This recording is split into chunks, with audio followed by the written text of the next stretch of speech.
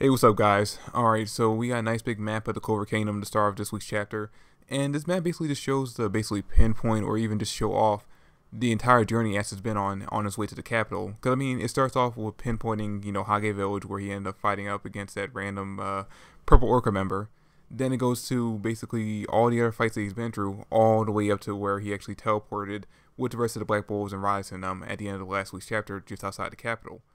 So yeah, this map basically just shows you exactly how far he's gone from Hage Village to the capital, and in a way basically showing us exactly how far away that actually is. Now, one thing that did confuse me while looking at the map, you could see basically Yuno's journey as well after they left Hage Village, and it seems like he's going away from the capital instead of heading towards it. Because if you look at the map, it would have been easier for him to just head straight up to the capital from Hage Village, just literally go straight. Sure, he would have ran into that one village along the way, but it still would have got him there a lot faster instead of, going off to the right. Yeah, I'm not exactly sure what Yuno's actual plan is here.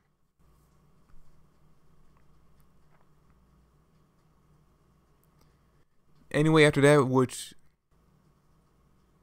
after we see that little map, we actually go back in time to right after the reincarnation magic was actually activated. And we find out that basically, because we check back in with Yami, like literally after the reincarnation magic was activated, we still see him standing over there next to Joyce's dead body. And then he sees the lights from the reincarnation magic go into the capital castle, and it just basically turns both Marks and Owen into elves, and they basically just kill off two of the barrier keepers before.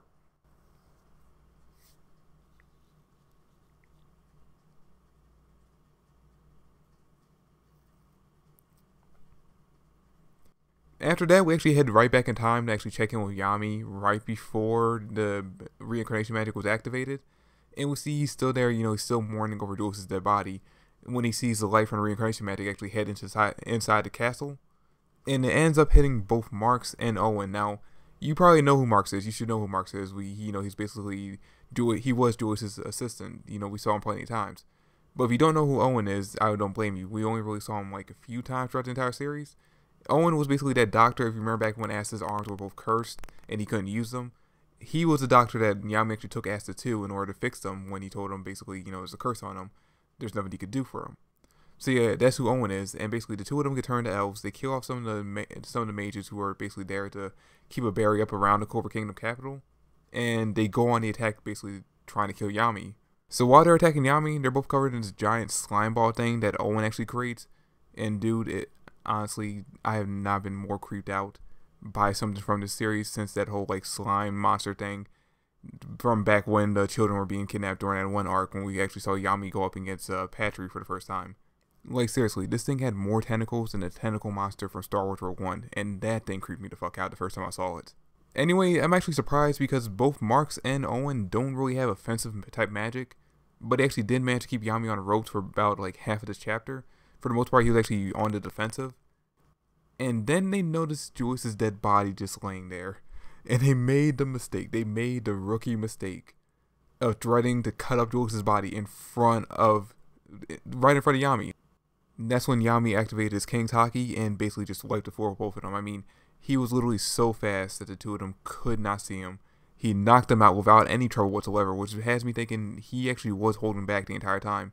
And he was even holding back when he knocked them out because he actually knocked them out without even doing any damage to them. He hit them with the back of his sword. So yeah, the two of them are down for the count. He's ready to move on and figure out exactly what's going on and even get revenge on Patry for basically what he did to Julius.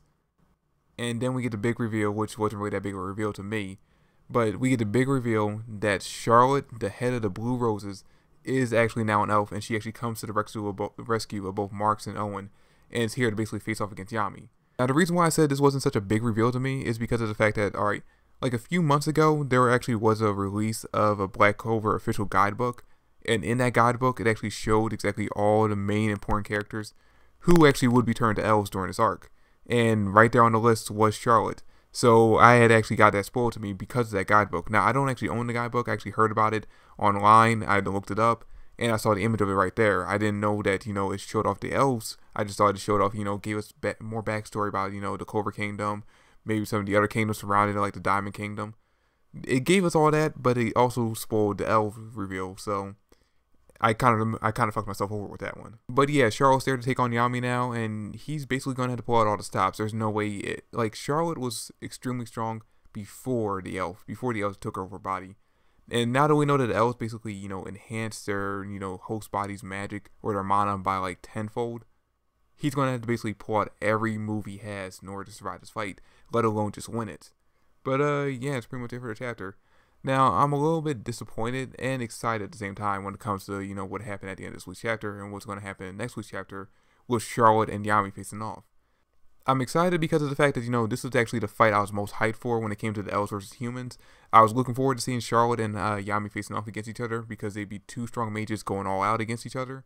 And on top of that, we'd finally get to see, at least I was hoping we get to see, finally an elf or a human actually regain their body from the elf without the use of as a sword. Basically just a human fully taking control back of their body because of how much feelings they have for the human they're fighting against. I'm disappointed though, because like I said, this was actually the fight I was most hyped for, and because of that, I wanted to see it happen last. I wanted it to be the last one we actually get out of all the humans versus elf fights.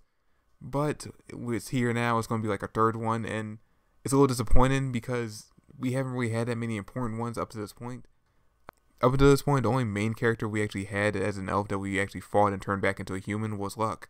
I mean, yeah, there was Yuno on top of that, but Yuno's elf wasn't fully aware of himself inside his body, so it wasn't hard for Yuno to take control back of his body. There was no real fight there.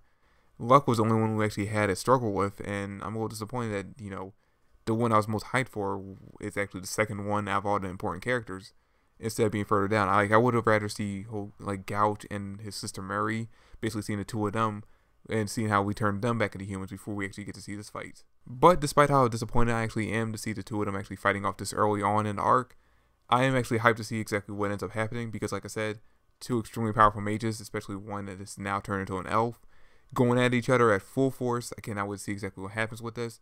And that's pretty much it for the chapter. Thanks for watching. I hope you enjoyed. If you did, drop me a like, subscribe to the channel. I'd greatly appreciate it. Comment down below your thoughts on the chapter and how you feel about, Yami and Charlotte going at each other.